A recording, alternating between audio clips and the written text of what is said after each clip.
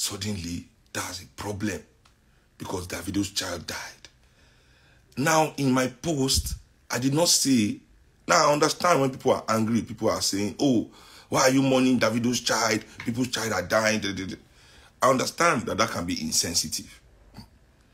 But nowhere in my post did I say to anybody, don't mourn the death of Davido's child. I am a father myself. Why would I say, don't mourn the death of Davido's child? Mourn your mourning. Mourn the one who paying you. Abi, you have the right to feel what you want to feel.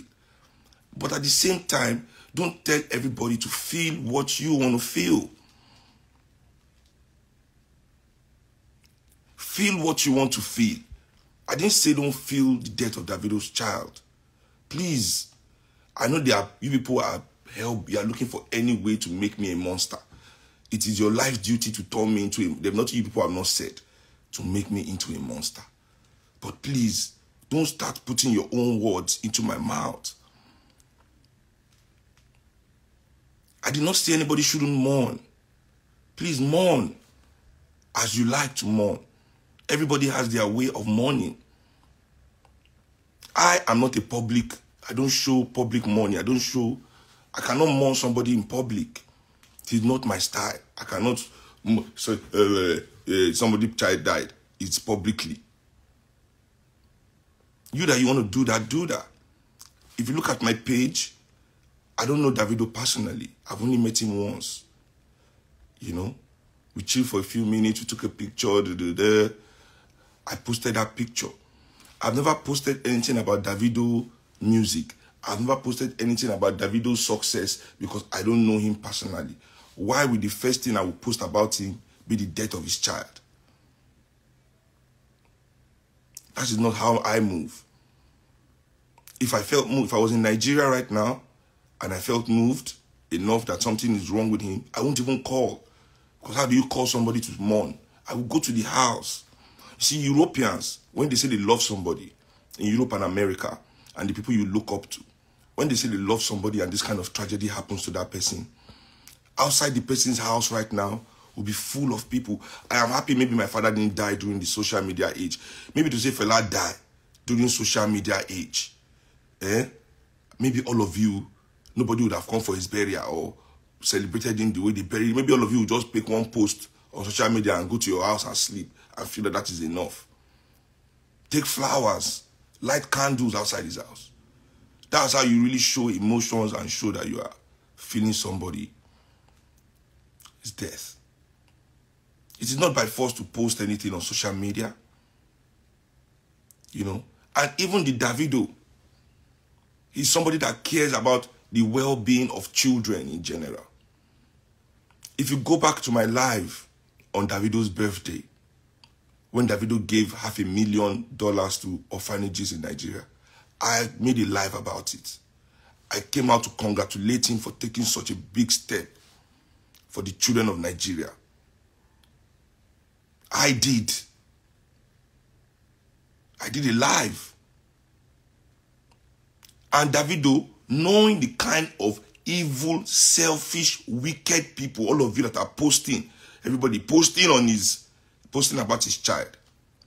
He knows you people are selfish. Davido knows you people. That's why I did the live about him. And I said in that live, if you go back and watch, that these people will show Davido for this thing. They will deal with him seriously. And since that boy did that gesture, maybe people are not noticing. They are not celebrating him like they are celebrating the rest of his peers. Why? Davido told all of you, come and give me money to clear Rolls Royce. Did he have to lie? Because he knows if he tells them the truth, come and give me money for the poor children of Nigeria, he knew none of them would give him that money. He knows that you won't give him. He had to lie. He used sense for them. Give me money for Rolls Royce. They pack money, give her, and I say tomorrow no day. That boy took the money and gave it.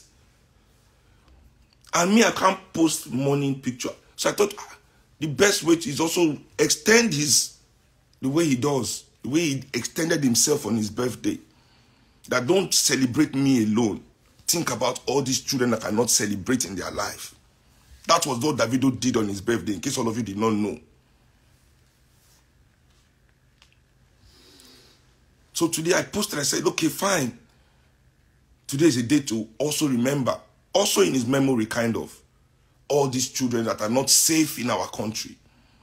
Because this is a safety issue. Children are not safe in our country. Suddenly, all these idiots came out talking nonsense. Yesterday, I stopped being friends with somebody very close to me. And from today, me and that person can never talk again. They know themselves. This bastard person that have done so many great things for this person I'm telling you about came to my inbox to tell me, oh, Seun, you're so insensitive. How dare you post it? This person had the audacity to come and tell me about this person. That is my friend. If I release song, the person know the poster. If I do show, the person know the poster. No matter what I do in my life, this person would never share it with anybody.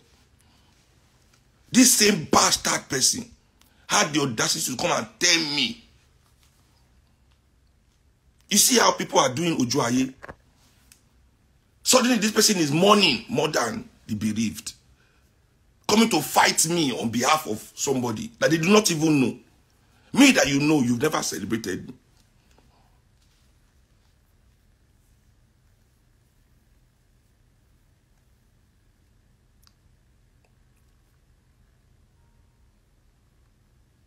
So if you people have, if you want to mourn, mourn. Where in my post did I say don't mourn Davido's child?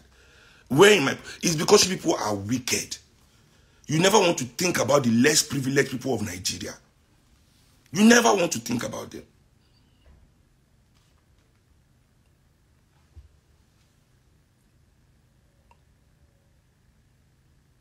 All our children are not safe.